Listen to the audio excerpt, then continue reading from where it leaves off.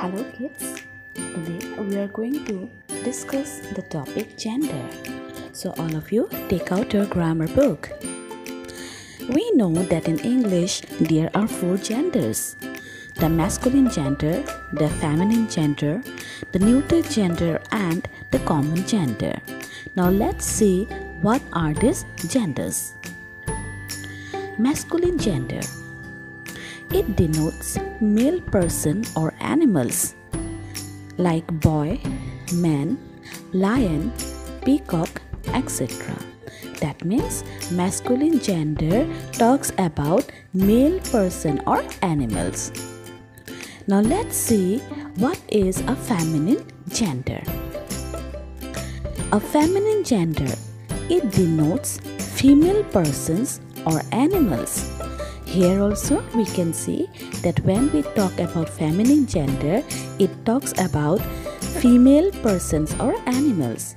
That means girl, cow, sister, lioness, etc. You can give some more examples. Number 3, it's your neuter gender.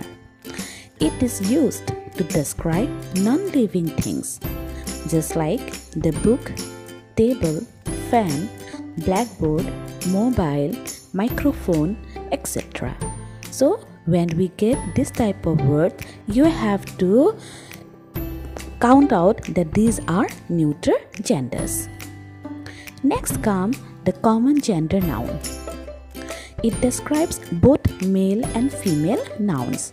That means common gender does not classify whether it is a male, masculine or a feminine gender, but they talk as a both. That means doctor, teacher, pilot, cousin, etc. When we talk about doctor, it can be a lady doctor or it can be a gents doctor.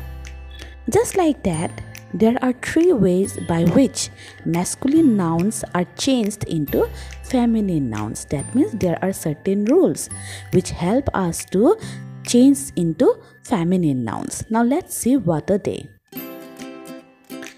By changing the word, just like the opposites, boy, girl, man, woman, father, mother, brother, sister, okay, headmaster, headmistress. So these are some examples where we change the whole word. Now let's see what is there in number 2. In number 2, we add ESS to the masculine nouns. That means in a masculine word, we add ESS to make it a feminine noun. Poet. Poet is a masculine noun. That means a male. But when we add ESS, it becomes poetess. That means a lady poetess. Author, authoress. Lion, lioness. Tiger, tigeress. So this is how we change the masculine nouns to feminine nouns. Now let's see what is number 3. In number 3, by adding a feminine word before or after the masculine. Now here we change the masculine word by adding a feminine word. How? He goat, it becomes she goat. Grandfather, it becomes grandmother.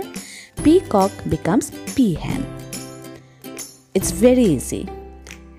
Now remember one thing, kids, that some masculine nouns have no feminine forms. Captain, we don't say captainess, okay, we say captain. Captain means it can be a boy or a girl. Judge, it can be a boy or it can be a girl. When we say person, it can be boy or girl. A few masculine nouns are used as common gender nouns. Now what happened? Some masculine nouns are used as common gender. How? Actor, dog, man, painter, etc. Okay? Now let's see next. A few feminine gender are used as common gender nouns. We know what is a common gender, isn't it? See the example: bee, cow, duck, etc. There are some more examples also. Okay kids, let's take some more examples of common masculine and feminine genders. Calf, common. When we make it masculine, it becomes bullock, and when feminine, it becomes cow. Just like that, child, son, daughter.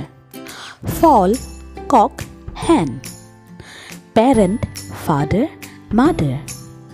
Person, man, woman. So, this is how our common masculine and feminine nouns are classified. So students, go through this video again and again to clarify your doubts. Next class, we will do some more examples along with the question answers. Thank you.